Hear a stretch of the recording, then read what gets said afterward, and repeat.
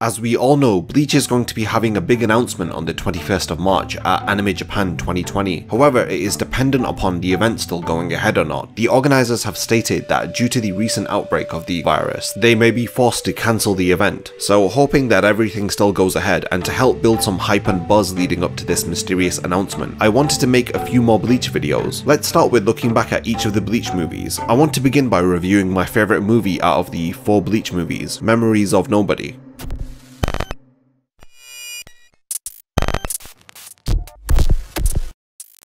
Before the video begins, remember to subscribe and turn on notifications to not miss any of my future uploads.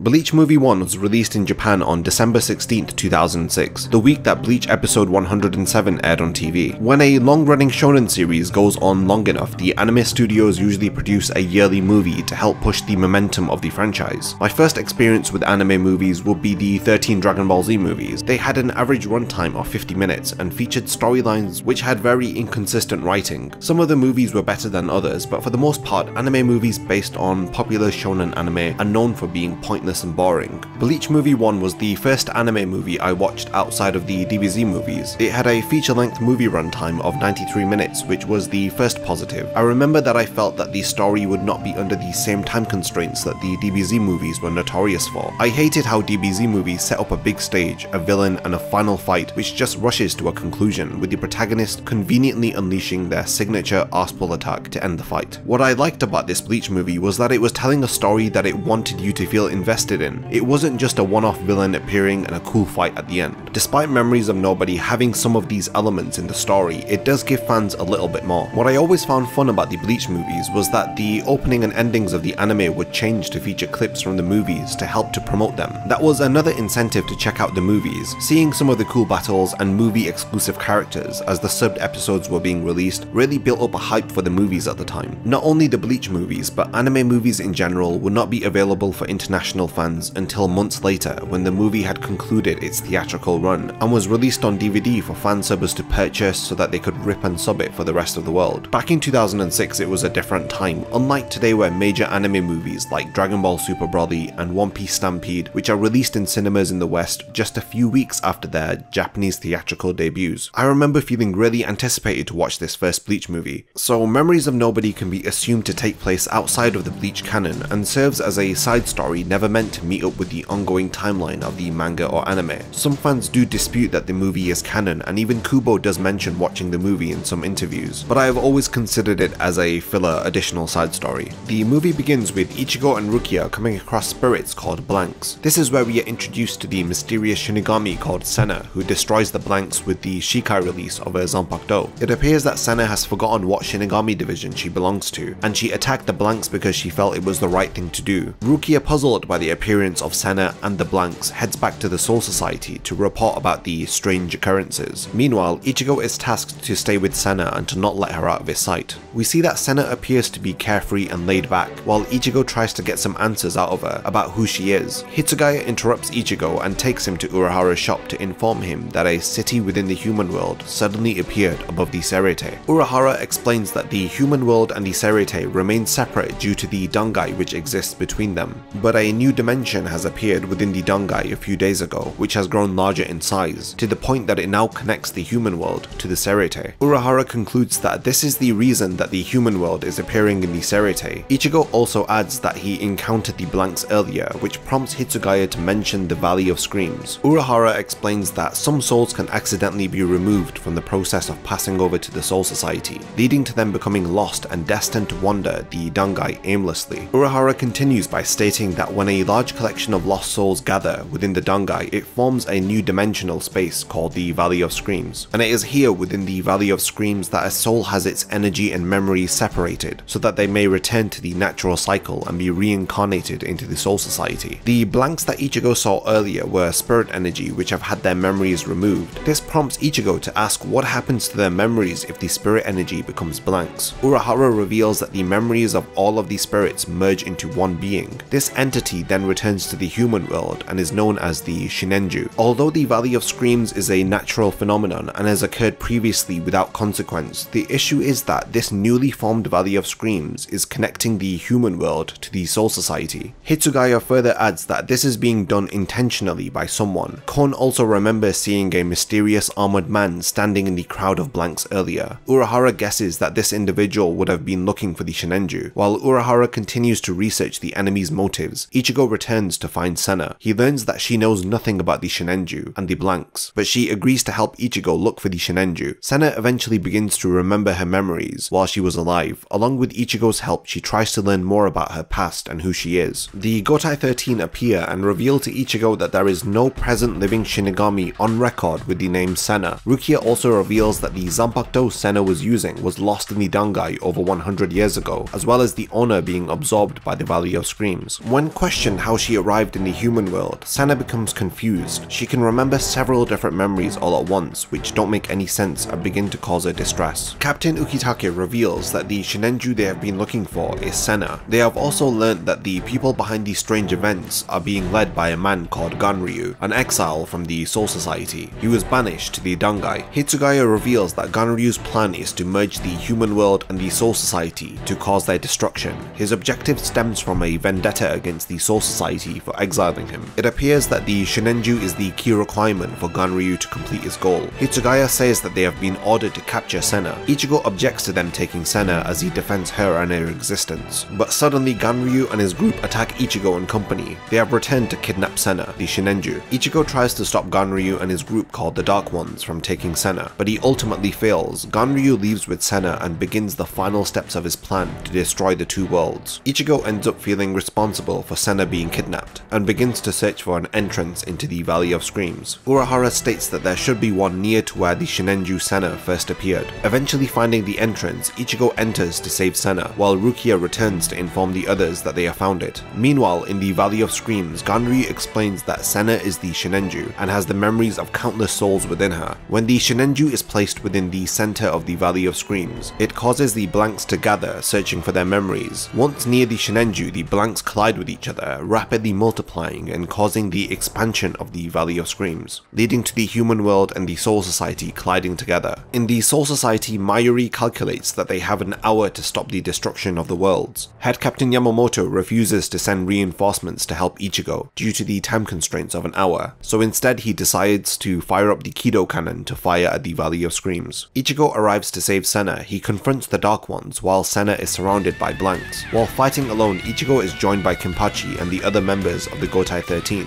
While they fend off the Dark Ones, Ichigo heads to Senna to save her. He faces off against the leader of the Dark Ones, Ganryu. He doesn't understand why he wants to save the Shinenju, as it is just a collection of memories and thoughts. But Ichigo defends Senna by saying that she is alive and here now. Ichigo could feel how afraid Senna was, knowing that she wanted help. In typical fashion, Ichigo has sworn to protect Senna, and persists through fighting Ganryu. The Dark Ones are defeated by the Gotai 13 while Ichigo gets closer to Senna. Ganryu rushes towards Ichigo while he charges a Getsuga Tensho that he fires at Ganryu. At last, the enemy's leader is defeated and turns to ash. Ichigo rescues Senna and leaves the Valley of Screams, returning to the human world. However, the Valley of Screams is still expanding and is linked to the human world and Shinigami world. Senna realizes that she can use the power of the blanks to return everything back to normal. She tells Ichigo she doesn't want the world that Ichigo lives in to be destroyed. Senna destroys the Valley of Screams and stops the destabilization of both worlds, returning everything back to normal. As a final request, Senna asks Ichigo to carry her to the graveyard where she believes her family rest. Senna, who at this point is clinging on to life, tells Ichigo that she lived nearby and lived here with her family. She asks Ichigo to check her name on the gravestone. It is a bittersweet finale as Senna asks Ichigo if her name is on the gravestone, but Ichigo doesn't see her name written on it. But to make her feel at ease before she disappears, Ichigo tells her that her name is there, making her feel like she was truly once alive in this world, that she grew to love. Ichigo affirms to her that she lived in this town with her family and was certainly alive before becoming a Shinenju. Senna, feeling happy hearing this, begins to fade away. Rukia later tells Ichigo that as the blank's energy completely disappears, so will the memory of Senna, since you cannot remember someone who didn't exist in the first place. The movie concludes with a post-credit scene with Ichigo walking while seeing a red hair ribbon similar to the one Senna had been wearing. He can hear a girl running towards him while she is talking to her friends. She runs past Ichigo as he realizes realizes she looks just like Senna. Ichigo smiles as he remembers her and continues walking forward. When it comes to anime movies, they never really live up to the expectations that are set out by the show that they are based off of, but the first Bleach movie left me feeling pleasantly surprised. It isn't perfect and it does have some problems, but I really found it to be enjoyable. Firstly, the characters from the show are all here, accompanied by Senna, who quickly becomes a much loved character. Senna has a personality which is full of life and a love for being alive. She is curious, full of energy and strong-willed. Despite being stubborn, her strong character is broken when she is haunted by memories of pasts which contradict any reasonable timeline she tries to relate them to. She even tells Ichigo how afraid she is, and he can see her visibly shaking. It is definitely heart-wrenching to see her exhibit such a carefree love for life, but to realize she never was meant to exist. Throughout this movie, everyone constantly tells Ichigo that she is nothing but a shinenju, but he refuses to just accept her as a tool or a byproduct of the Valley of Screams. Ichigo adopts the shonen trope of "I don't care what you say, this person's life matters because they are alive" trope. Ichigo helps Senna and validates her concerns once he realizes the sadness associated with her existence. The ending to Senna's story shows that she cares for and respects Ichigo, as she sacrifices herself to save the human world and the Soul Society, ensuring the world Ichigo lives in is not destroyed. I loved how Ichigo reassures Senna in the final scenes of the movie, making her life feel validated. Senna cries as she hears Ichigo confirm she lived once. As a fun fact, Kubo mentions in the Bleach Jet art book, which was released in 2018, that Senna's character design is the design that he intended to use for Renji and Rukia's daughter, Ichika Abarai. He even goes on to say that their designs only differ when it comes to their colour schemes. The movie is scored with the same soundtrack from the anime, which I found to be a great choice, along with music composed just for the movie, which is a nice treat for fans of the anime score. I definitely enjoyed the character interactions and the slice of life moments in this movie. I didn't particularly remember any of the battles or enemies for that matter. They were very forgettable and their motives seemed rather generic and unoriginal. The story is pretty predictable and can slow down, especially during the moments when Ichigo and Senna are not present. And there wasn't really any plot twist aside from Senna sacrificing herself at the very end of the movie. As you watch the movie and try to piece together what the blanks are and who Senna is and who is behind the creation of the Valley of Screams, initially it is a very interesting concept and the ideas do enough to pull you into the story, but in the end I only really continue to be invested in Senna's character and the mystery surrounding her origin. Personally, I couldn't care less for a banished clan who wants to destroy the Soul Society. The movie was in need of a more memorable villain who can back up the level of threat that the movie was promising. Despite the movie setting up a time limit of an hour until the world is destroyed, the tension just doesn't feel present because the villains are predictably defeated. Like how Goku defeats almost all of the movie villains with an Arsepool Spirit Bomb, Ichigo uses his signature Getsuga Tensho to defeat Ganryu. I am glad that the movie brought back almost all of the characters from the series, but some of them have little to no consequence if they weren't there. I didn't see the point of Uryu, Chad, or some of the Gotai 13 being in this movie. Aside from familiarity, I didn't see much of a point in including so many characters that we see so little of. Despite the flaws within the movie, I still enjoyed it a lot. Memories of Nobody is entertaining enough to keep fans of the anime and manga engaged, but there is little here to enjoy if you have never seen or read Bleach, particularly due to the movie featuring many concepts and characters from the show itself. Senna and the enemies are the only new characters featured within the movie. Understandably, it would be confusing for newcomers. I love pieces of media which leave fans with endings that are open to interpretation. The ending to Memories of Nobody leaves fans wondering if Ichigo's memories were also erased. As he holds a red ribbon, a girl resembling Senna runs past him. Ichigo looks at her and smiles, and decides to continue walking.